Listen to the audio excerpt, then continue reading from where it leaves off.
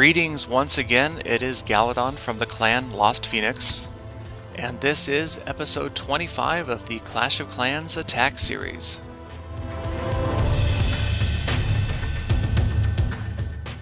Alright, today we're going to do things a little bit differently. We'll go show some attack replays, but from time to time I'm going to freeze the frame and go into a little more detail about what I would call critical tips to winning battles. Now, I don't claim to have all the answers, and this definitely isn't an all-inclusive list, and sometimes I don't even follow my own best advice, but here we go.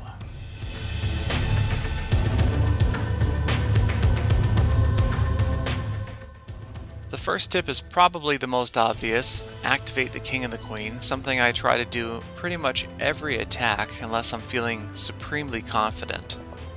It's always better to get them out of the way early, just so that you don't have that unknown factor of when they will find you during an attack and where.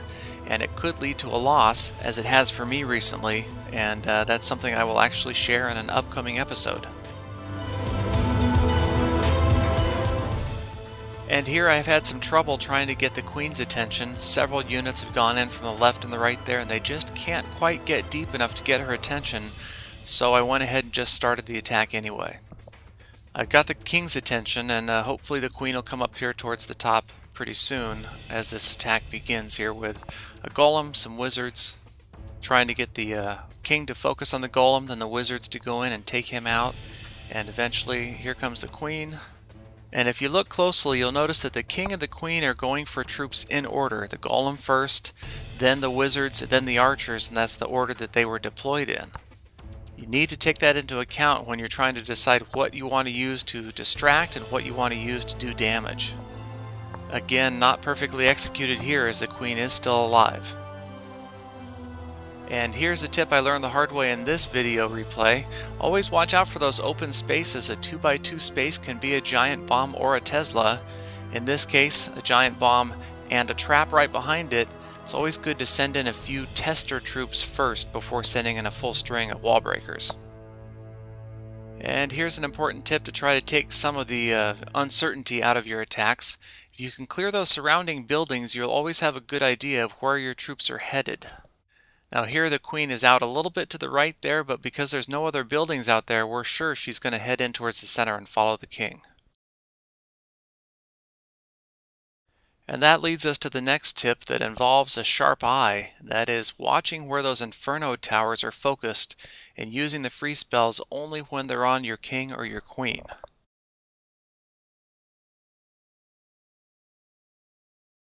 And this is probably one of the most critical tips in the game, in my opinion, and that is those rage spells have to be placed accurately and strategically. A poorly placed rage spell can mean the difference between a win and a loss. Next, always watch out for those clan castle troops. You either need to try to pull them out early, like a lot of hog attackers do, or do what I do, and that is use them as a magnet to focus your troops towards that town hall. Your troops are always going to go after those clan castle troops before they go after other defenses, as they do here. Now, in later attack videos and upcoming episodes, I'll be using lightning spells more often, as I've just found it's a little bit safer when you know you can take them all out at once. And that leads us to our last tip, which is that skeletons can take some serious damage. As you can see here, they're going to end up tanking for the queen, absorbing all of that inferno power as the queen just sits there and destroys the town hall. She's inside of a well-placed rage spell within range of the town hall. There goes 50% and the town hall at the same time, wrapping up the first attack.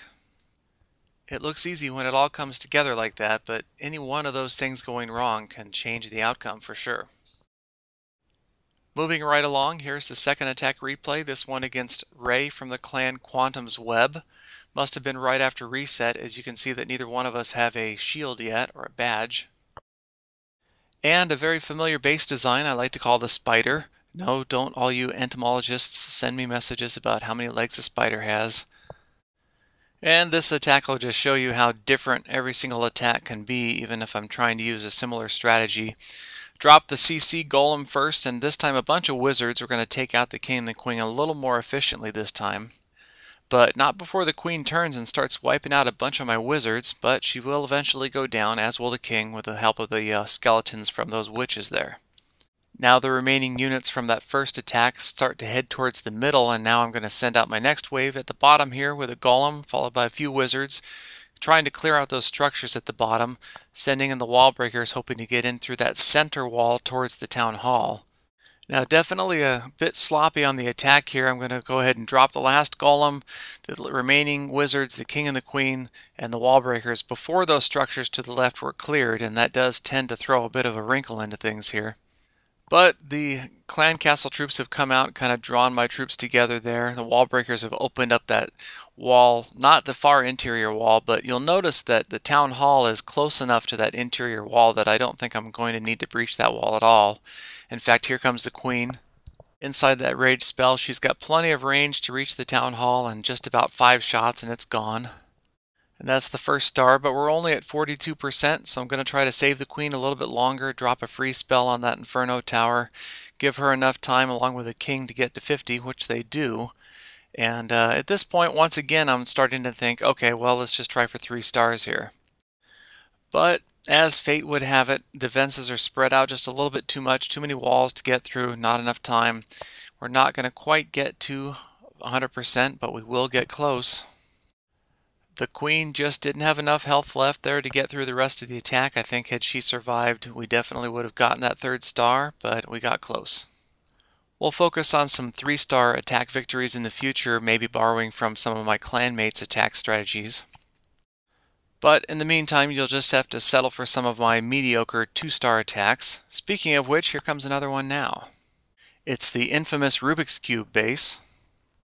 This one owned and operated by Arief SM of Indonesia 45 something. And as predictably as ever, I've tried to pull the king and the queen out, kind of to my favorite area here, but I do have a reason for attacking from this angle. You see where the Inferno towers are. If I line them up when I attack, then most likely only one will be focused on me at a time. And the clan castle is on the far side of the town hall, and yes, I am hoping to use those troops again as a magnet to draw me into the center. You'll notice that I'm not using that clear the left, clear the right, go down the middle strategy. Instead, just focusing on this corner here, and I'm counting on the fact that those clan castle troops are going to activate just at the right time to draw my king and queen in, and sure enough, here they come. Cue the dramatic music.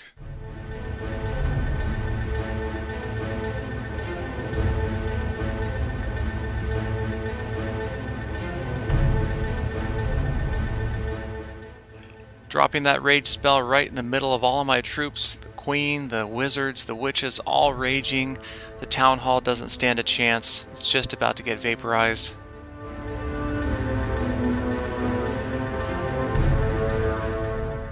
And dropping one more rage spell right in the center for the queen just to make sure that we can get that 50% and the 2nd star. Kinda got hopeful that I could shoot for 3 stars again here, but just not enough health left on the king and the queen. Too many walls to get through and it just wasn't in the cards. Too many defensive structures down there at the bottom. The queen goes down pretty quickly once she gets down to that area there. You can see there's just too many cannons, archer tower, wizard tower left to have any hope. And that's going to wrap up this episode of Clash of Clans Attacks. Just wanted to take a moment to thank all of you subscribers, those of you who like and comment on these videos, and especially those who have joined the Lost Phoenix family of clans. You guys are the reason I make these videos, and I appreciate your support. I'll be sure to come out with another episode soon. I'm always open to suggestions. Until next time, keep calm and clash on.